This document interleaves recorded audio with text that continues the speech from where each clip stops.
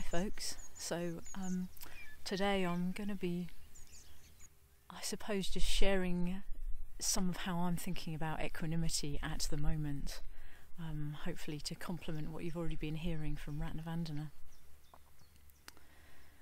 And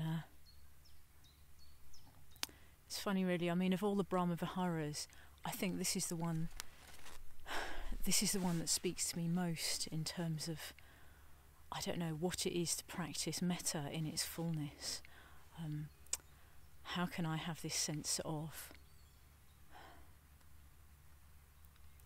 caring and at the same time letting go? How can I have a sense of love with perspective of conditions, of things arising and falling? How do I have love without clinging? How do I have love without trying to fix things down and make everything all right? So what I'm sharing this time actually, okay, I tend to just feel embarrassed about this because I think like, oh, this will mean I'm geeky or something, but never mind, I probably am quite geeky. Like, I love the Pali Canon, the earliest teachings of the Buddha, and quite often like that's what I go to give myself a deeper perspective. And it's like if I immerse my mind in that before I start meditating, then actually the whole meditation is flavoured with it. And for me, it's not that it's giving me information particularly, it's more like I think I respond to it on quite a sort of poetic, intuitive level, and also on a story level. So okay, so I'm about to tell you the story and read the bit. Okay, so this is the simile of the mountains. And the context to this is the Buddha is old. He has reached old age. And a very good friend of his, who is King Pasenadi of Kosala, comes to see him. And they go way back. So King Pasenadi first met the Buddha when he wasn't the Buddha yet. He was seeking for enlightenment, and he sees him, and he's just struck by his bearing and just how he walks along the road. And he has the Buddha followed, and then goes and makes acquaintance with him later. And so it's like they've been friends for that long, probably like 40 years plus. So they know each other quite well. And on this occasion, the king comes to see the Buddha in the middle of the day. And the Buddha says to him, oh, where have you come from? What have you been up to this morning?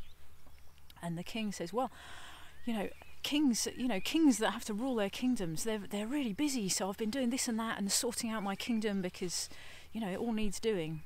Of course, it says it in Pali Canon language, not quite like that. And what the Buddha says to him is he asks him a question, and I'm going to read you out. Look, I've got a piece of paper with it on. I'm going to read you out what he says. So the Buddha says, "What is your opinion, great king?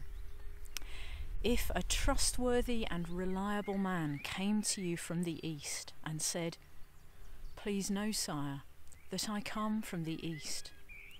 There I saw a huge mountain as high as the heavens, advancing and crushing every single living thing. Do what should be done by you, sire.' And then a man came from the west, and another from the north, and another from the south, and each reported the same thing.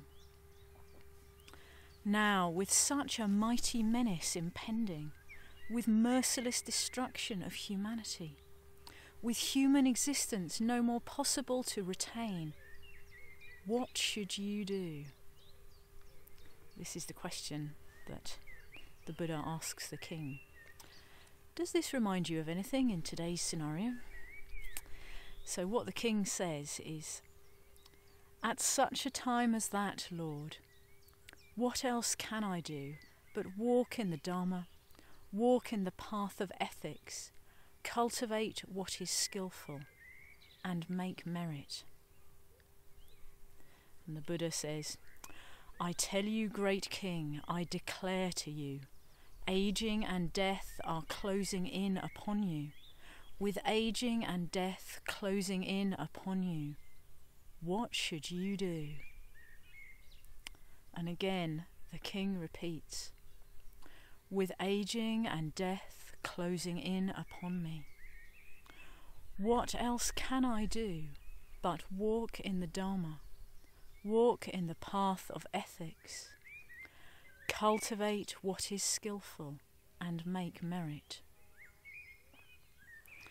And then the king, he kind of goes through a list of like powers that he has in his kingdom, and he says, well, I've got lots of money, I've got gold bullion in the cellars, and if enemies came, I could maybe buy them off with the gold bars. But actually there's nothing I can do with aging and death closing in on me. And again he says, if it was some other sort of enemy, well, I could fight them, I could use my warriors and my chariots and my elephants, and I could defeat them if it was a physical enemy of that sort coming against me. But it's not that sort of enemy. And again he says, well, I've got spies and people who could infiltrate an enemy's court, and they could sow discord, and then maybe I could win my own way by subterfuge means. But actually, with this sort of enemy, I can't fight it off like that. And again he just says, what else can I do but walk in the Dharma, walk in the path of ethics, cultivate what is skillful, and make merit? And the Buddha simply agrees with him and repeats, yes, in that situation, that is exactly what you can do. That is what you can do. So, I suppose I read that sutta and, I suppose I relate to it quite strongly, because I can be quite busy. And I can want to respond to the world. I really want to respond to the world. And I can do this and I can do that, and it's all necessary stuff. I mean, apart from anything, like the amount of online Dharma activity I could get involved in at the moment, I could never sleep. I could do lots and lots of online Dharma activity. And it's not that it's not worth doing. It's not that it's not worth doing. But what this sutta says to me is, it points out where I can have a positive effect in the world, but also what it is I can't control. What can I not control? So when I hear this sutta, what happens in my body is my whole chest sort of relaxes, and I can feel my shoulders go back, and I feel like I just sort of open into a much, much bigger space, kind of like this sky that I've got behind me at the moment. It's just like, it's a very big space to open into. So for those of you who know Taraloka, I'm sat on the top of the mound in front of Prajnaparamita. You can hopefully see Prajnaparamita like just behind me. And in this position in the landscape, it's like everything opens out around you, and I have a wisdom goddess seated behind me, and that's how I feel when I read this sutta.